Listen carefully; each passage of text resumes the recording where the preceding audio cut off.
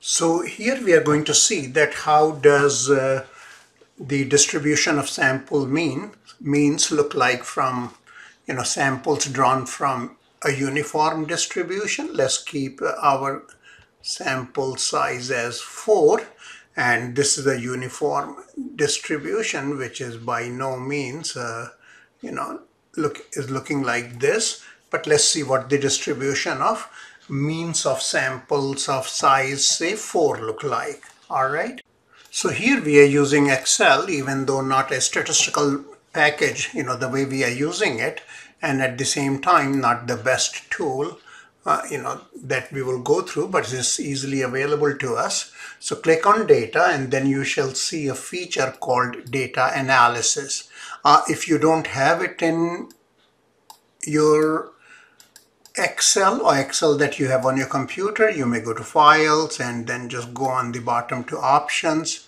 And once you go to the options, then go to add-ins, and then look for Excel add-ins, and these are analysis tool pack, and I just clicked on analysis tool pack VBA. So just say okay, and they will be added into yours. So going back to data, and here we have data analysis, and what do we want to do is we want to have a random number generation, and we are just going to take 4 variables in the sense that it will give us rows of 4 numbers. And what we want to do is let's take it from uniform from 0 to 10, and I'm designating the output range as A1.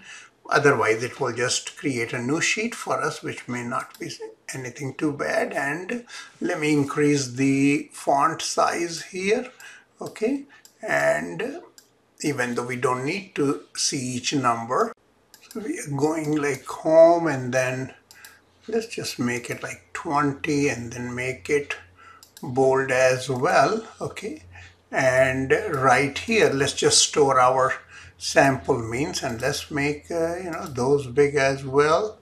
Okay, big, bold. All right, so here are our sample means. So a way to get that is just go to paste function. All right, and I already have chosen average, and I've shown you how to get to those before. So what it will do is it'll give us average of these 4 rows, and we have it as like about 4.56. Now we will double click on this so that it will give us all the 1000 averages.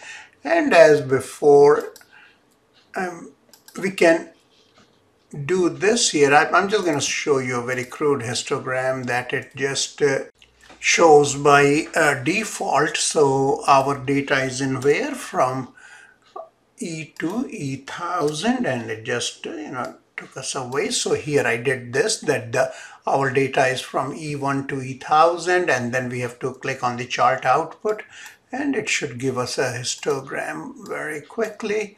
So here we got a histogram. It is all, this was a symmetric distribution, so it is already pretty like bell-shaped distribution.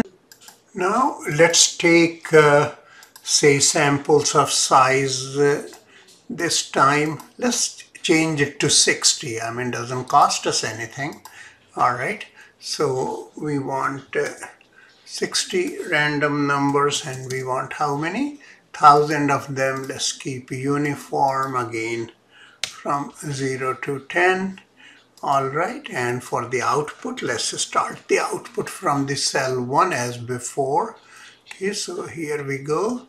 All right, and you can see these are, we have 60, we have samples of size 60 in each row. And what we would do is that let's go to the row number 61. I'll increase the font size here as well. All right, and then the 61, what we will do is that let's just put the means of each of the rows here. So that's what we got here. And I'm just taking all the all the means of the 1000 samples. Okay, and if you're still here, I'll show you the histogram of the or rather a histogram. So here what we are doing is this.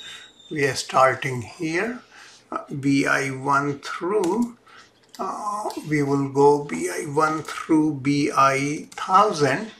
Okay, just manually input it that way. That's the easiest way that I know.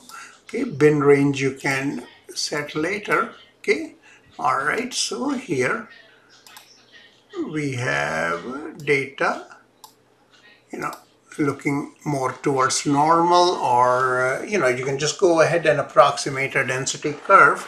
All right, okay, so, or you can just go and play with different populations on your own. All right.